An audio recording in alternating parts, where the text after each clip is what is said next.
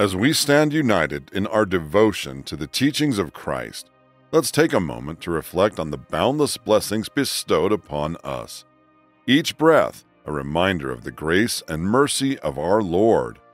May this day unfold like a tapestry woven with threads of divine favor, guiding us with wisdom and understanding as we navigate life's journey.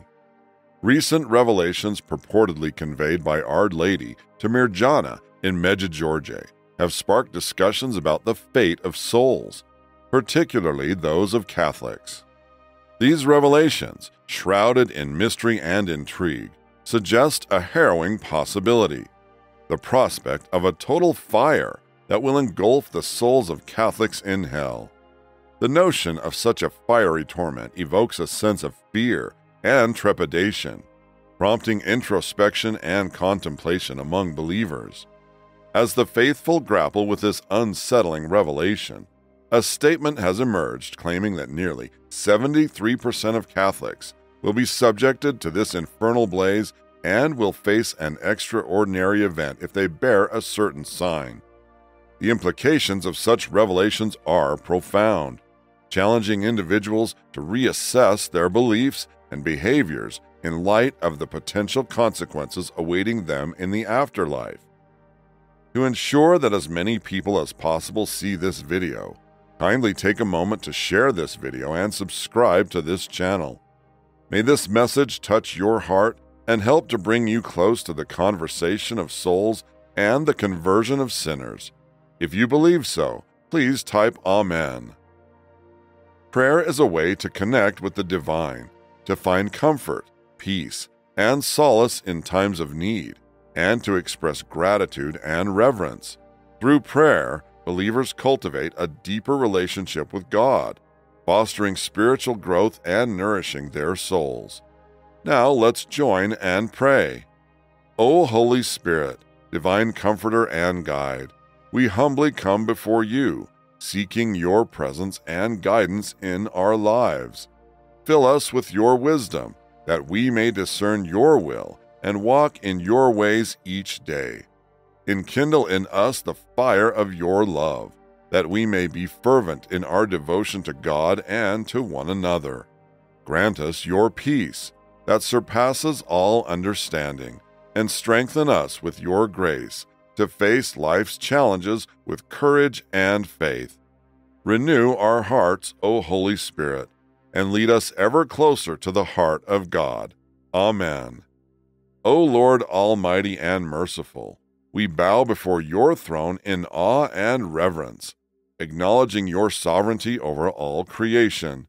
You are the Alpha and Omega, the beginning and the end, the source of all wisdom, power, and love.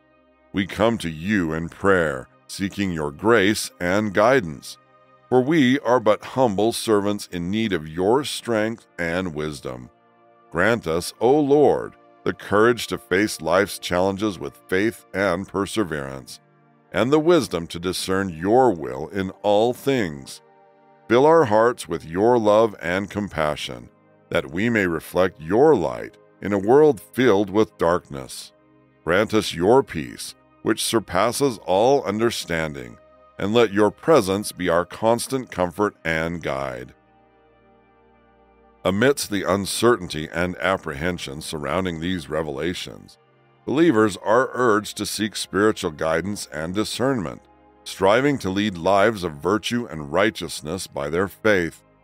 Now the message will be shared with all of you. Beloved children of our Lord King Jesus Christ, Saint Michael, the Archangel, come to you with a message of hope and strength in these challenging times. As the protector and defender of the faith, I stand before you, ready to guide and support you in your spiritual journey. Know that you are not alone in your struggles. I am here, along with the heavenly hosts, to fight alongside you against the forces of darkness and evil. Trust in the power of prayer and the divine protection that surrounds you.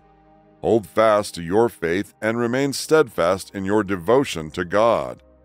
In times of doubt and uncertainty, turn to prayer and seek refuge in the loving embrace of our Lord. He is your strength and your shield, and He will never abandon you. 73% of Catholics will witness something strange in their dream. They will experience the night of hell in their home. A night in which Catholics will dream about hell will be filled with eerie and unsettling imagery, evoking a sense of fear and dread. In the dream, they will find themselves navigating through a dark and desolate landscape, where flames will lick at the edges of their vision, and the air will be thick with a stench of sulfur. The ground beneath their feet will feel hot and treacherous, as if it could give way at any moment, plunging them into the depths below. As they journey deeper into this nightmarish realm, they will encounter grotesque and tormenting figures, twisted and contorted by the agony of eternal suffering. Demons will lurk in the shadows, their eyes gleaming with malice as they taunt and torment the souls condemned to this infernal abyss. Amidst the chaos and despair, Catholics will feel a profound sense of remorse and regret, as they witness the consequences of sin and disobedience laid bare before them. The realization of their mortality and the fragility of their souls will weigh heavily upon them, as they confront the terrifying prospect of facing judgment in the afterlife. Yet amidst the darkness, there will also be a glimmer of hope, a reminder that redemption will be possible for those who turn to God in repentance and seek His mercy and forgiveness. As they awaken from this haunting dream, Catholics will be filled with a renewed sense of determination to live a life that is pleasing to God, avoiding sin, and striving to walk in His ways. This can be a sign of darkness that will attack the whole world of Catholics soon, to force you to submit to anything they command you to do in violation of divine law.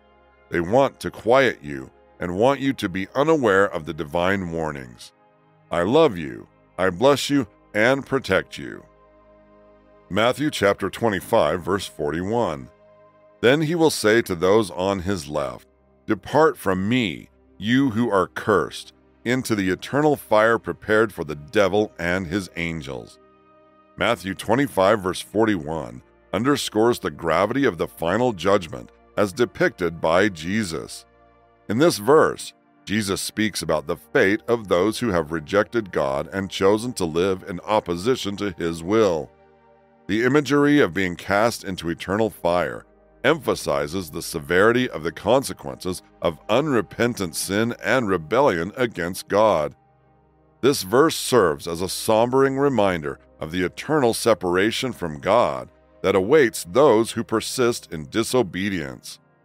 It highlights the reality of hell as a place of punishment, prepared for the devil and his angels, but also serving as the destination for those who align themselves with evil rather than with God.